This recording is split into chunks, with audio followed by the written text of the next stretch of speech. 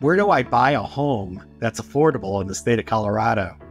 The other day, one of my clients were out looking for a home right around that 500, 450 price point, and they ended up buying a home just a little bit west of Denver and a little bit north of Denver for $510,000 with only 5% down. So they were able to find a home. There were not a lot of people bidding on the house, and they were able to secure the contract, which is awesome. And they're closing within 30 days, and they're going to be homeowners. So is it possible to find a home in the Denver metro area that won't break your bank? Absolutely. You need to find a good realtor who knows Colorado and the surrounding suburbs, or Denver in our area here, and they'd be happy to show you properties that you can afford. So in my next video, we'll talk about, well, how do you know how much to afford?